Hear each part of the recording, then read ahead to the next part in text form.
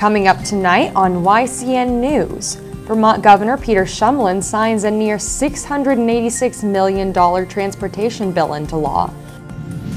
Road work in Hanover and Lebanon, New Hampshire is announced. And Brattleboro's Police Chief Gene Wren announces his intent to retire this month. For more news, weather, and sports, it's time for YCN, your local view. Now, your daily digest of the Dartmouth-Lake Sunapee region, southern Vermont, and Windsor County. News, sports, weather, and all that is happening in our area. The news on YCN, your local view. Good evening and welcome to this Monday edition of YCN News. I'm Rose Spillman. It was a busy weekend for area firefighters early Saturday morning. Erin McClory has more. I'm at 34 Sullivan Street in Newport, the location of a suspicious fire that was reported at 4:30 Saturday morning. The fire set to this vacant house was one of 4 that took place within a mile of each other in a 3-hour time span. The first fire was reported at 1:20 Saturday morning at a dumpster on Laurel Street. 15 minutes later, there was a report of an external structure fire on Maple Street. A second external structure fire was reported on Central Street less than an hour later. Last was the fire set here to this vacant house. In total, 6 fire departments responded to the calls. The New Hampshire State Fire Marshal is looking into the cause of the 4 suspicious fires started Saturday morning in a densely inhabited area of Newport. With YCN News, I'm Erin McClory.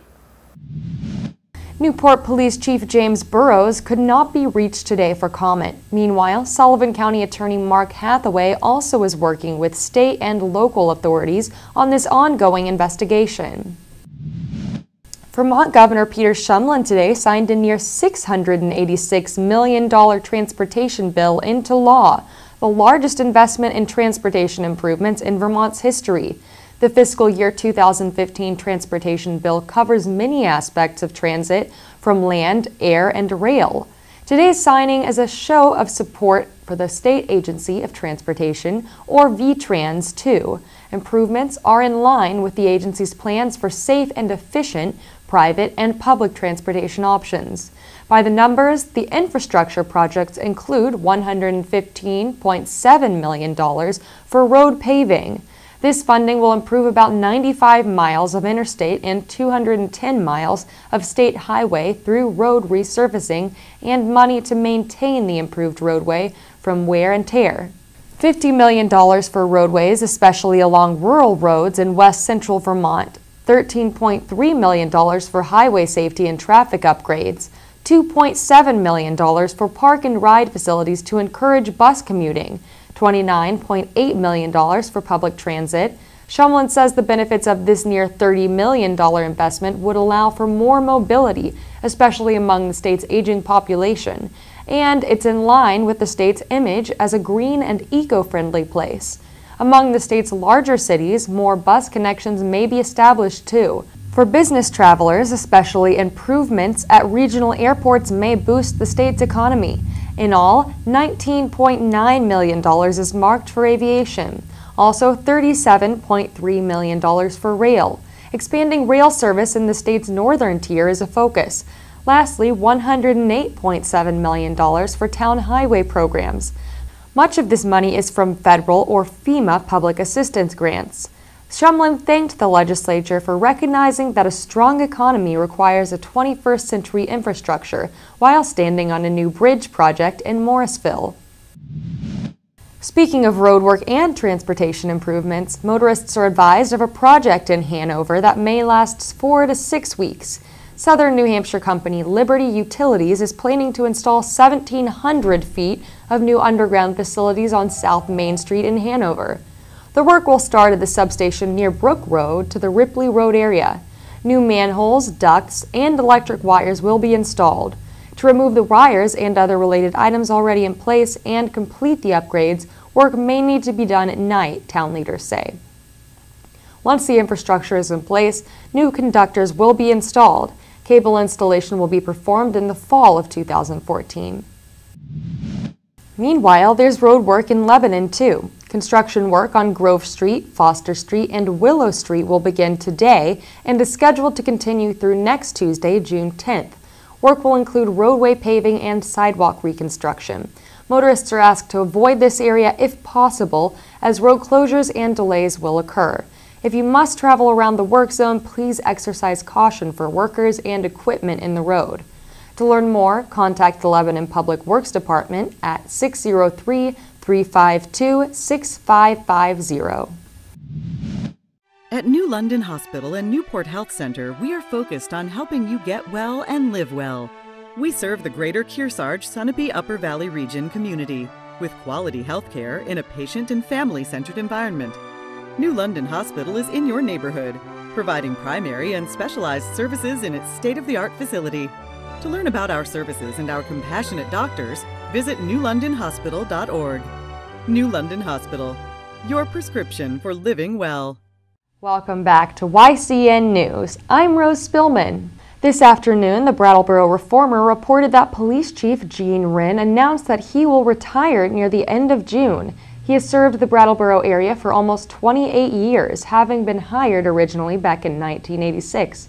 In 1989, he rose to sergeant, and in 1990, he graduated from Keene State College and used his schooling to broaden the department's computer forensics.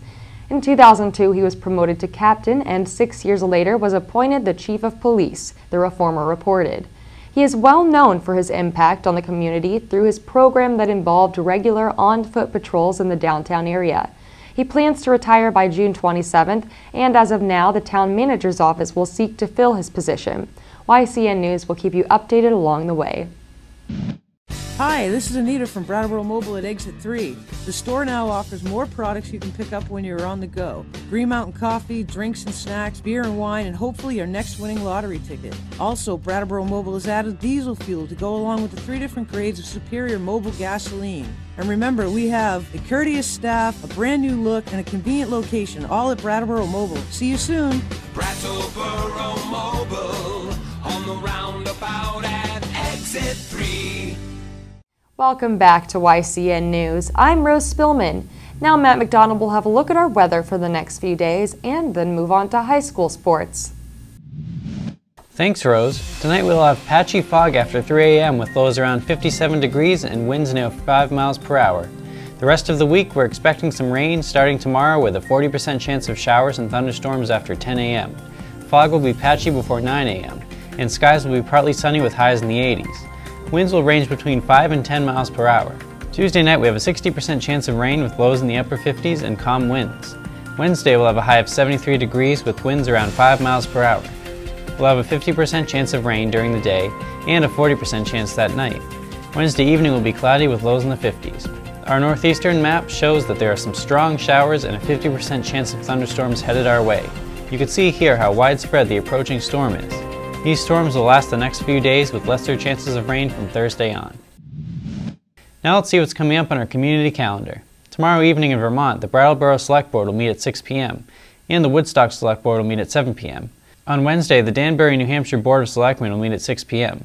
Remember, you can submit local events from your community by sending them to news@ycnnow.com. Now it's time for local high school sports. We have some special victories to report on. First up, the Kearsarge High School boys track and field team now possesses their second win in a row of the Division III state championship. The finals took place this past weekend. Secondly, the New England College rugby team tore up the college sports scene by winning the National Small Rugby Organization's Sevens National Championship. NEC faced the New Mexico Highlands yesterday in Pennsylvania and won 22-14. Congratulations to our teams.